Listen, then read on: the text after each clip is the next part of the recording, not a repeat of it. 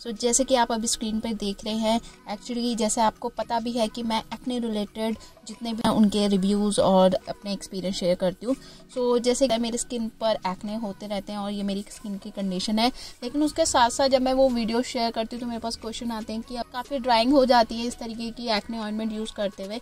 कौन सा मॉइस्चराइज़र जो है वो आप यूज़ करते हैं। वैसे तो मैंने इसके रिगार्डिंग बहुत सारी वीडियो ऑलरेडी शेयर करी है, बट करंट में मैंने चेंज किया है मॉइस्चराइज़र लोशन, जो कि काफ़ी अच्छा रिजल्ट दे रहा था, तो मैंने सोचा क्यों ना आपके साथ शेयर करूं। Hi all, welcome back to my channel. My name is HEENA and you're watching my channel SHOPOHOLIC HEENA. जैसे कि आपने थंबनेल देख ही लिया है कि आज का जो वीडियो होने वाला है वो ये है मोइग्रेस लोशन। देख सकते हैं आप, इसके अंदर सीरामाइड है। सीरामाइड बेस्ड लोशन वैसे ही काफ़ी ज़्यादा अच्छे माने जाते हैं स्किन के लिए।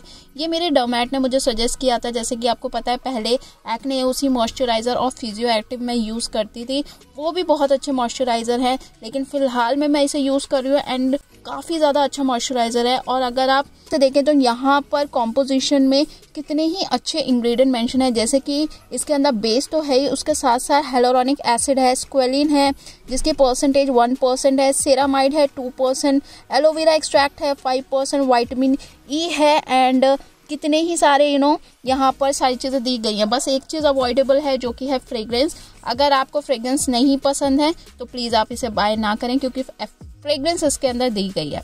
सबसे अच्छी बात यह है कि ये आता है 150 ml के ह्यूज बॉटल में, जो कि ट्यूब काइंड ऑफ ये आपको दी जाती है।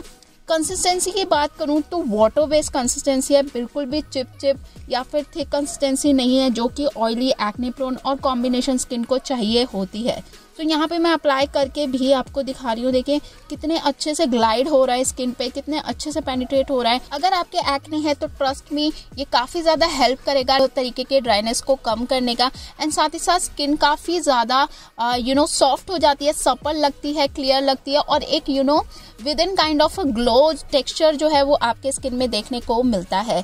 तो बहुत ही ज़्यादा अच्छा मॉइस्चराइज़र है। If you not yet tried so please try कीजिएगा मोइग्रेस को। इसकी MRP मैं यहाँ कहीं स्क्रीन पे लगा दूंगी, आप चेक कर लीजिएगा। 2 साल की इसकी शेल्फ लाइफ है।